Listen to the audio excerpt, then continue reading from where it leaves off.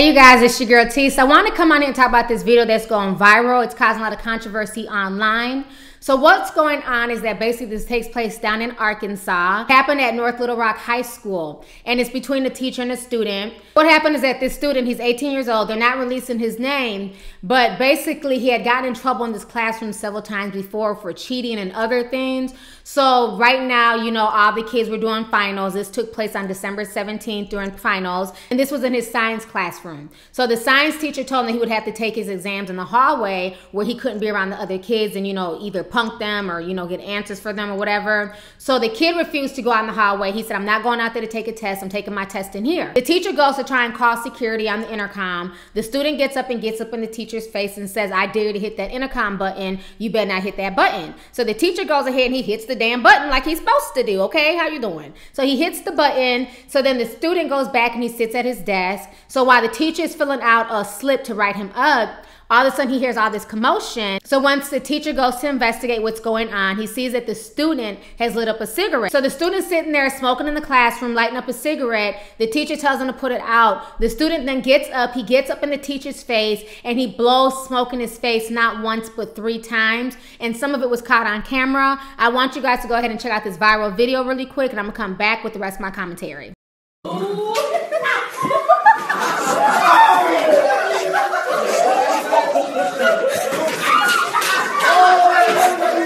So you guys just saw that video. So initially when this video went viral, the school system had not done anything. The student hadn't been suspended. Nothing had happened to him. Now that the video's gone viral, the police in Arkansas are stepping up. They're trying to charge him with criminal charges. Of course, it's not a felony or anything like that. I think it's just like a misdemeanor. But a lot of people are screaming foul. They're saying, well, you know what? He didn't beat up the teacher. How dare they try and make this criminal? They're only trying to make this criminal because he's a black student. First of all, I don't feel bad for that student whatsoever. Kudos to the teacher for basically having enough patience and standing there and taking that abuse. That is disgusting. The average adult on the street had a kid come up to the average adult on the street and blown smoke in their face. That kid probably would have got knocked out cold. So the fact that the teacher stood there and took it, didn't hit him, didn't cuss him out, you know, stayed professional, I give that teacher all the kudos in the world.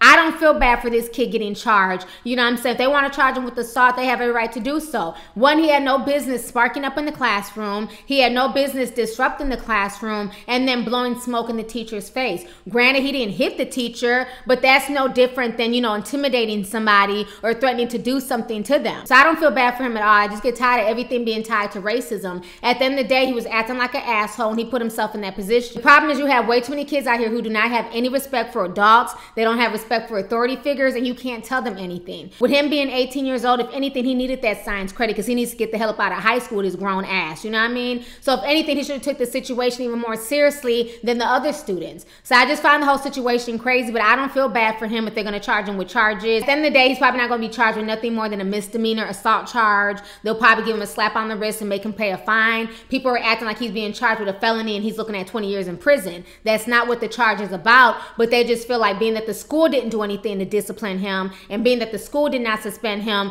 the police department are not feeling like they want to get involved and basically give him a criminal charge behind his actions. And I just don't feel bad for him. We have too many students out here who want to learn something and they don't deserve to have their learning environment disrupted because this young man has no emotional self-control. So anyways, let's go ahead and get the discussion popping. Go ahead and leave a comment. How do you guys feel about this situation that went down in Arkansas? Do you feel like he should have criminal charges brought up against him? And then how do you feel about the teacher, you know, standing his ground, you know, holding his composure and not allowing that student to put him in a predicament that could have gotten him fired from his job? Let's go ahead and get the discussion popping. Go ahead and leave a comment. All right, deuces. Hey you guys, it's your girl T. Make sure to subscribe, like, and share my videos. You can also visit lovelyt.com to purchase any merchandise. Also, don't forget to click the boxes down below to watch any of my previous videos. Talk to y'all later. Deuces.